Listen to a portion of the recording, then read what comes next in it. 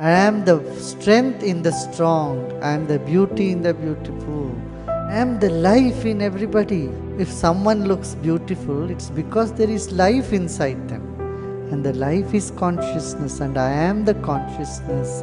Wherever you see anything good, that is me only there. Guruji, in the 7th chapter of Gita, Krishna says, I am the life in all the living being. Can you please elaborate on this? Bhagavan Krishna says, wherever you see anything good, that is me only there.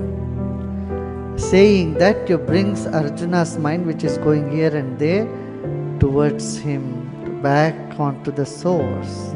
Where your mind goes, it goes towards strength, towards beauty, towards wealth, and towards light, towards sweetness, isn't it?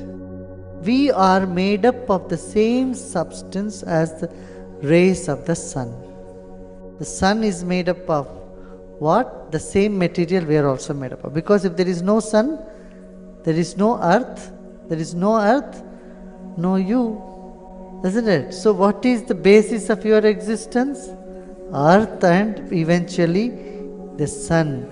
And says that rays in the sun or that light in the sun is me.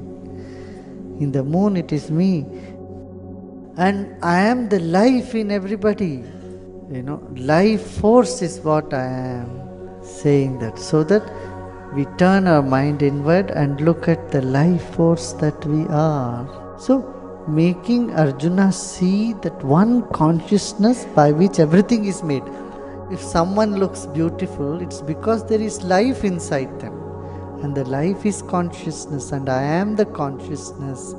I am the strength in the strong. I am the beauty in the beautiful. I am the liquid in the water. I am the smell in the earth. I am the fire in the fire. In sun and moon, I am the rays. If you talk to a quantum physicist today, he will say the same thing. Say the whole universe is made up of wave function, one wave function. And that's exactly what Sri Krishna has said. The wave function. The whole universe is just waves.